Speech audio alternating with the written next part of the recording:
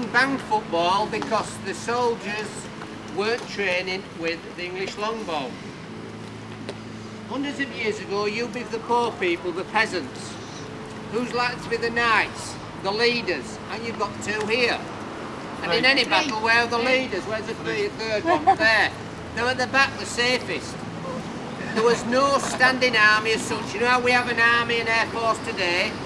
The only army was the poor people that worked on the knights and the lords' lands. That was the army. So when the king said, right, we're going to invade France, he got his knights and his lords, and he's brought his soldiers with him, and the English longbow. Very effective killing weapon. 1415, Battle of Agincourt, in France, an army of 5,000 Englishmen defeated an army of 25,000 French knights because of the English longbow. This is an authentic English longbow. It's got a pulling power of 20 to 25 pounds. Can fire an arrow. And these are the arrows that will fire. And you have to excuse my Yorkshire dialect. In fire, but again you don't see fire because fire relates to guns. It's actually loose. Have you seen Mel Gibson? Yeah. Braveheart. Well, that's the time I'm talking about. Tommy. Okay. Wasn't that? It was actually the English against the Scots. But I'll tell you about the War of the Roses if I get a chance. So, what do you think? How many arrows do you think an English longbow man be able to fire these per minute? Minimum of 12 per minute. So work it out yourself. 5,000 archers, 12 a minute. How many arrows in a minute? Call it 10 a minute. 50,000 arrows in the sky in a minute. Range, what do you think the range would be? Arrows this length, give us some idea. Killing range of 200 to 250 metres. Because of the English longbow. How far is that from here? That would be at the end, at the bottom of the high street. You won't be able to say that. And you know I said about words today come from history? That is the knock.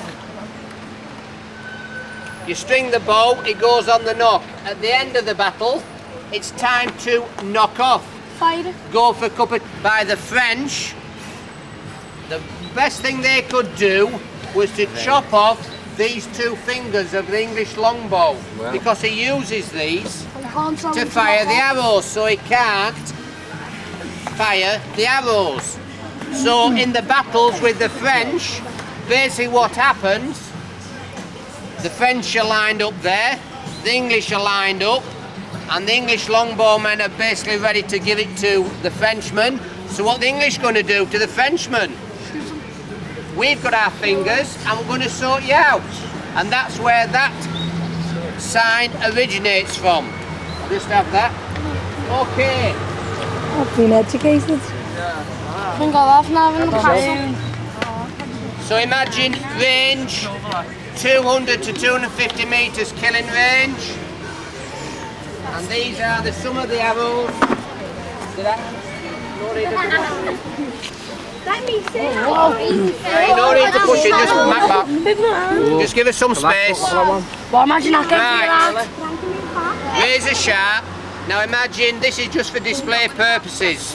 This is called a swallow-tailed broadhead. Designed for one thing, and one thing alone, is killing and injuring. Right? Look at the barbs. What happens when it goes in? Can't pull it out because if a projectile goes in your body, the muscles contract around it to stop the blood flow. Now then, nice and clean that. But in the battles, us in Robin Hood, where does he have the arrows? Not in real war. What the archers do, they line up, and because they're so effective, they've been training since the age of 6, they have them all stuck in the ground. So all they have to do, because if you've got a chance of a sniper's rifle with 1 bullet a minute, or a machine gun, which you're going to prefer? And an army's charging at you. Machine gun. Well, medieval longbowmen were the machine guns of the medieval time because they had the arrows all lined up. All they had to do, bend down, let loose. Bend down, let loose. Minimum of 12 per minute of these. Killing range 200 and 250 metres. It goes in your body. How are you going to get it out? Put it out, almost come on out. So what are you going to do? Cut it open. Chop it. No, but it's the other way out. Spot on there. The only one way to do is to actually push it right through your body because of the shape. But don't forget, it's in the soil. Animals have been crapping on the floor. It's soil, it's dirty.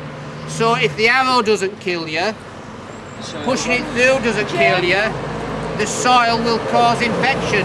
Plus of course, but they also, if you had a chance, they put a natural plant poison on the tip, so that went in your body as well. I'll show you. Right, tell you a story. Battle of Agincourt, there was this Frenchman, French knight, he thought he was a bee's knees. We've seen him prancing around, they think they know everything. Well, he was on his horse, he came through the first flight of arrows. As he was approaching the English lines, one of these arrows came. It's called a bodkin, needle, razor sharp. It actually went and through his thigh into the side of the horse, because he was on a horse. The horse reared up. Another arrow came in the other side. He was riding round the battlefield. This would be used for killing rabbits. Small one for rabbits. One last one. This is an actual, it's in the English longbow. What do you think this will be used for? The other type of shaped like a gun. Crossbow bolt. And this is for basically short range. They had a pulling power to 200 to 300 pounds. This would go through armour like a knife through hot butter. Do you think you lot would have armour? No. Who's going to have the armour? The lords, the rich people. Hey. Battle of Agincourt. One battle of Agincourt. The French. A lot of knights were laid on the floor, injured, not dying. And the king said, right, I don't want any survivors. I want all these knights killing. Now the knights there, they're gentlemen, so the English knights won't do it. So who's going to do it? Bear in mind these French knights are there. They've got rings on the fingers. They've got money in their pockets. The lords, the knights aren't going to do it. They're gentlemen. Who's going to do all the killing? All you lot. The poor people, because you don't get paid. There's all this money in their pockets, so you're going to get it, aren't you? And that's what it's all about. The poor people had no money, but that's why they went on wars. Okay. Where's that one from? Where do you find that? Those are all coloured ones, aren't That's they? it, yeah. So that looks, I don't know who that one is, but you've got yourself a memento of Skipton Castle. Right, okay, we're going to go in the castle now. So if you're on a arrow storm, arrows are coming on you. You'd lose 300 of your men just getting to the front doors, 700 of you left, and you've got the outer barrier. Human excrement, pee, whatever, parts of dead bodies, anything will be falling on you.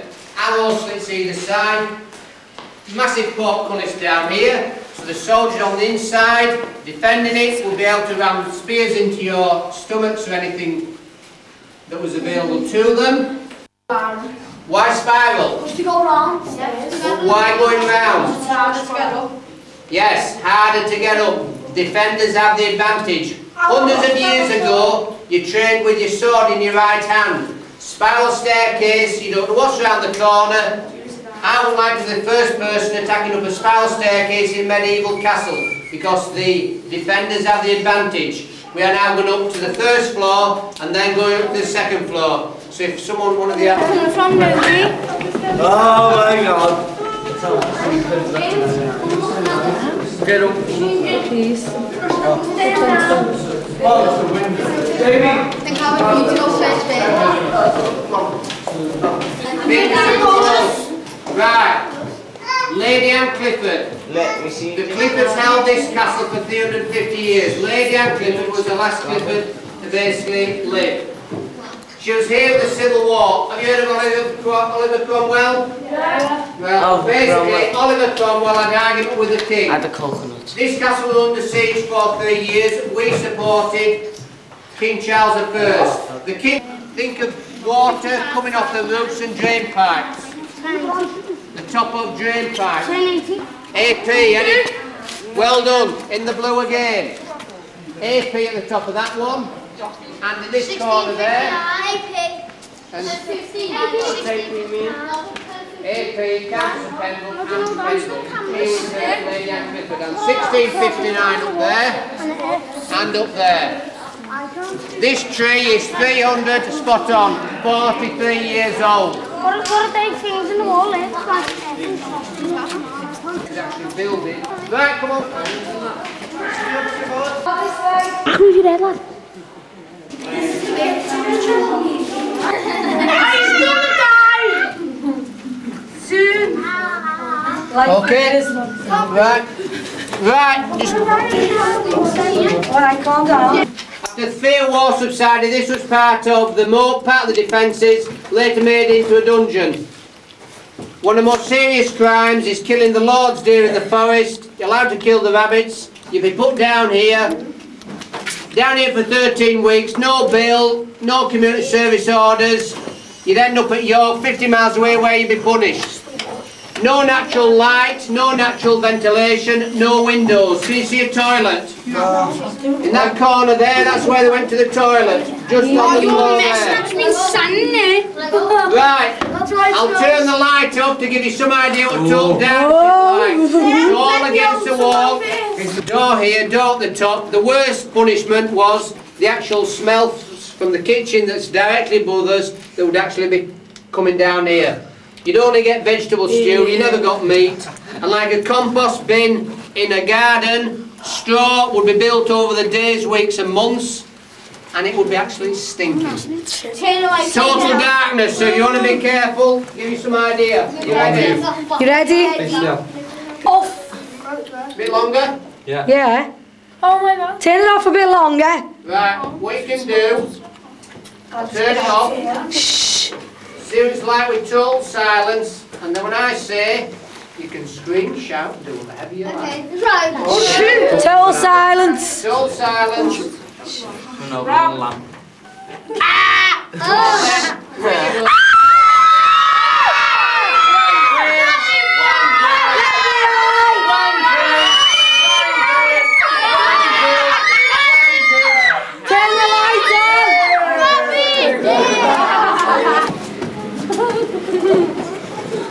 Straight up, mate. Did you say straight up? Turn right. This way, Frankie.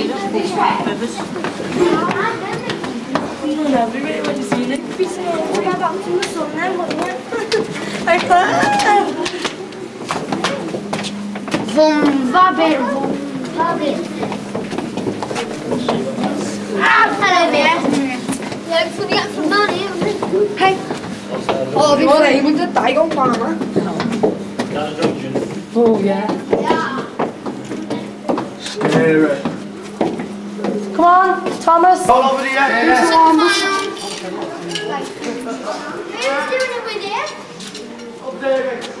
Right, okay, that's the end of the tour. I know you pushed for time, so I'd like to thank you. Hopefully you've enjoyed it.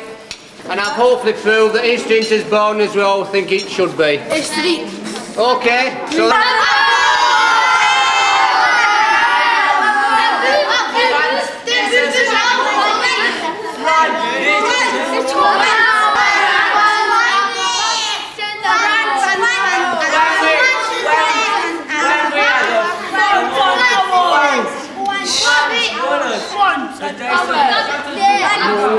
James! Don't.